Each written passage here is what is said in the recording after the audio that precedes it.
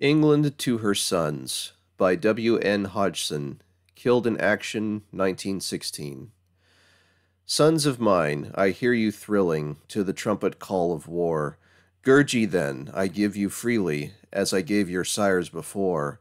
All the noblest of the children I in love and anguish bore.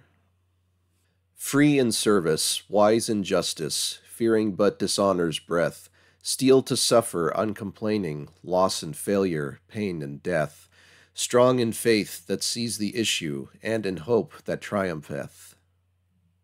Go, and may the God of battles you in his good guidance keep, and if he in wisdom giveth unto his beloved sleep, I accept it nothing asking, save a little space to weep.